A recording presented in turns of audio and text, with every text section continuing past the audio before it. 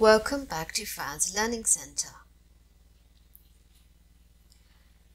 In this video, I'm going to show you how to convert decimals into a percentage. This is a really simple trick for you to learn.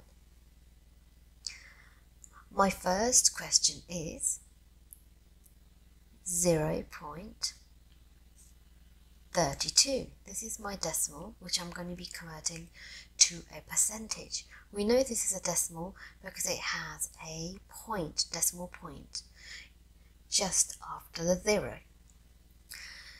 In order to convert decimals into percentages, we need to times them by 100.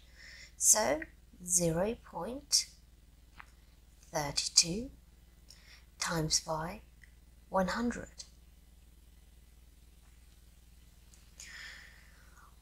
The trick I'm going to show you now is the powers of 100 of zeros.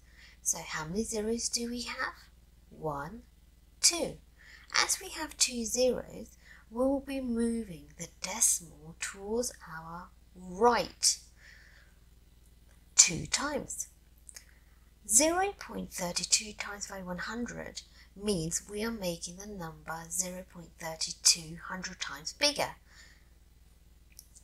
So let's write the number 0.32. My decimal is just here. I am going to move my decimal towards the right 2 times as I have 2 zeros. 1, 2. Now my 0 is at the end, which shows me that I have a whole number. My answer looks like this. And my decimal, I can put it in and take it out whenever I want to.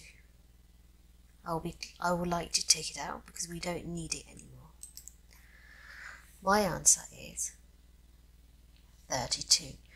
0.32 times by 100 equals 32. So my percentage is now 32%. Right, my next example is 0.68. We will be converting 0.68 into a percentage. In order to convert 0.68 into a percentage, we know that we need to times it by 100. Let's write down the sum. 0.68 times by 100. Okay, now I'm going to write the number 0.78 so that I can move the decimals forward. Okay, now I'm going to look at how many zeros do I have in the number 100. I have 2 zeros. So I will be moving my decimal point 2 times towards my right. 1, 2. So my decimal point is at the end now. Then this is how it's going to be written now.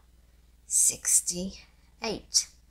Again, my decimal point here can be visible, or I can just let it go. So at the moment I have shown you that's where my decimal is visible, and now I would like to take it away because we don't need it as we have a whole number. We don't have anything coming after the decimal. So our answer is 68.